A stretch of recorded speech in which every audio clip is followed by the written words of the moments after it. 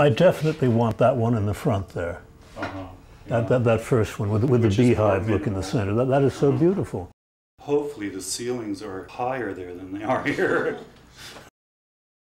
You want to take it? Yeah. Okay. Take it and move it over here. Well, let's put it over here, away from the. Yeah. Okay. All right. And let's take this one, which I like a lot, and put it next to it.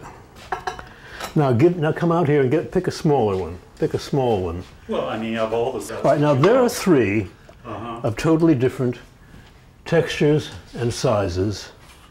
Do you like those in relationship? Do you like those in relation? But you want a whole variety of sizes there, don't you? Okay, that's good. Yeah.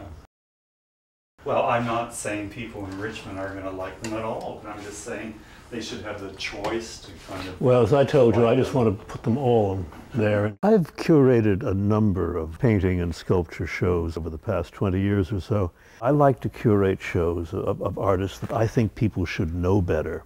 And I've been doing this for many years. As you know, I've been accumulating art, contemporary art and African art and other for 35, 40 years now. And I like to share my enthusiasms and share my taste, such as it may be, with other people. And I've got, well, not too many questions about that, a couple, not many. I love this. It's lovely. Yeah. It's marvelous. Yeah. And that's very nice what you've done down here, which you didn't do in any of the others, I don't think.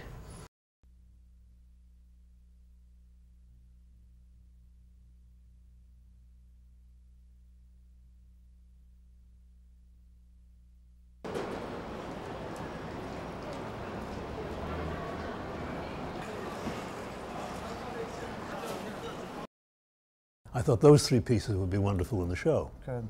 Yeah. The plaster. Now, remind me how tall that becomes, how big that becomes in its full version. I think they're 2 feet. They're 6 feet. Can I define art? Very hard to define art, isn't it? Art is metaphor. Art has to do with a representation of some part of our consciousness, something that relates to some part of our consciousness. But I'm terrible about defining things like art. So basically, I just move these two things apart, stretching the point till these two See, I things like were at a right angle to the floor. having the 6-foot version of this in the Right. show because it relates to the piece with the white cube. Right. With the stuff coming out. That's one of your earliest pieces.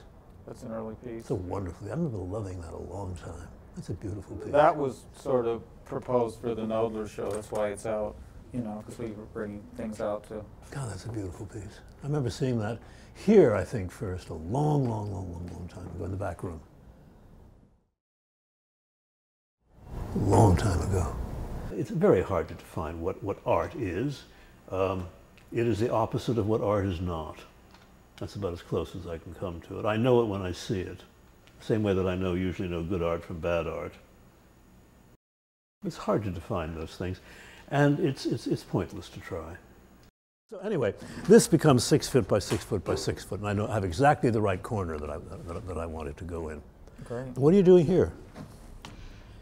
You know, you really want me to get into this? Yeah, sure. Because you can help me solve my problem. All right. What the intention was that there's a mold for a hemisphere, you know, like a negative. Yeah. You know, this sits in the mold, like the corners touching, you know, the surface of the mold. Yeah. And this top is contiguous with that. But this is enclosed, of course. And yeah, and then this is enclosed, this is open, and there would be 4 spots. 4 spots or stands? Well, just spots where the corners were touching the mold. Right. Okay. You know, like I splash in the plaster and still then like. But how would anybody see those? Well, you have. I mean, from here you can't see them. You kind of extrapolate from the depth, and then you'd go. Do you think of this as a floor piece? Yeah. Then you'd go from a distance. You would see them if you looked for them. Right. But this is a floor piece. Yeah.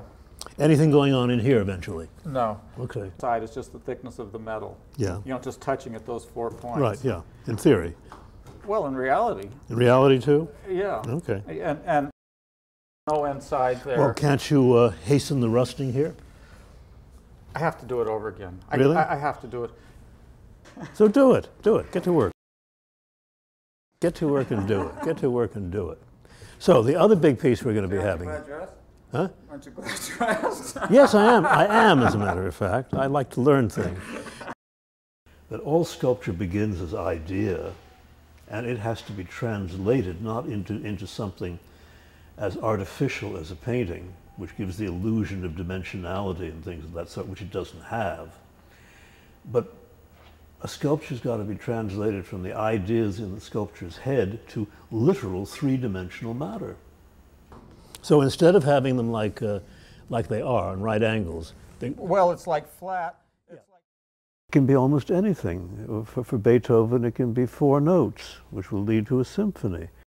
With writing a play, I make the assumption that there's some ideas that are motivating the piece, but since I'm a playwright, I examine those ideas in dramatic form. And so it is with a painter or a sculptor. It is a translation from the initial impetus, whatever it is, and it can be so varied, into the concrete piece. And I don't want to put anything more than those 3 pieces in that room. I hate to crowd things. Right, right. And I think you'll be happy. Well, relatively happy. As happy as I get. Yeah, as happy as you get. Yeah, you'll be as happy as you get. Silly creature. He loves coming to the studio and finding things that you've sort of hidden under your bed. So in that sense, he gets very involved with your thinking process.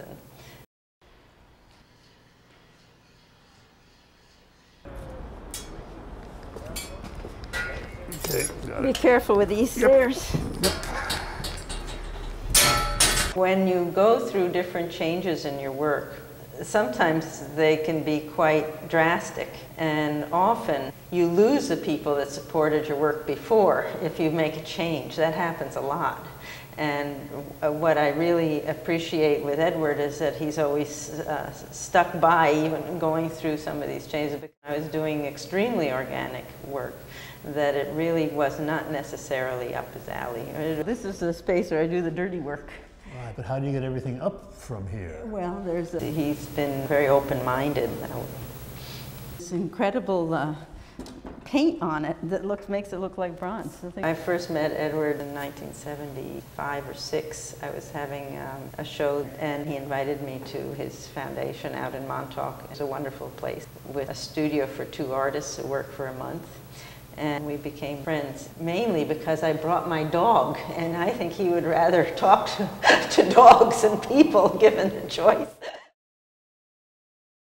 Every time you go to look at a painting, you should see the first painting you've ever seen.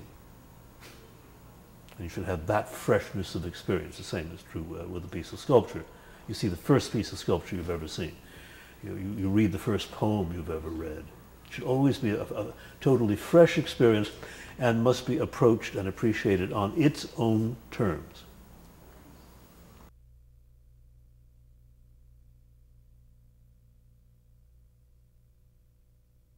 This piece is finished now. Mm-hmm. Nice piece. Thank you. I like that a lot. Can't put it in the show because I have other ideas about the show. All right. I want to use, I've been wandering around, and I know I want to use that piece, that bucket piece. Okay. In the show, and okay. And there's a piece downstairs, that box on. With the rubber forms hanging from it. I certainly want to use that. And there was another piece that I saw that I know I want to use in the show, also, a kind of coherence of 5 pieces, like a big, nice, long room for you. Okay, great. I mean, historical things are interesting. I like to know who people studied with. It's interesting to see whether they transcended their teachers. What they learned from the teachers, how they departed from their teachers, whether their teachers limited them or helped them expand their perspectives. That's interesting. But I don't like to be told how to respond to art or whether or not I should like it just because some art critic does, who is probably just as prejudiced as I am about things. And maybe is informed, maybe not. I don't want anything from the ceiling, so I can't use that one. Okay. But I do certainly want that one in the show, and the others. Now, I want to go downstairs and talk to you about the low one that I want to put in the Okay, we can do that. show. Let's go downstairs. And do. Prejudice isn't necessarily a bad thing. Anybody who is prejudiced toward demanding that all art be an exciting experience is certainly better prejudiced than somebody who thinks that art that is disturbing is corrupt. I am highly prejudiced against art that I don't think does anything to change people's idea of what reality and consciousness are about. That bothers me. I'm deeply prejudiced against that. Life is too short to waste your time with boring, decorative art.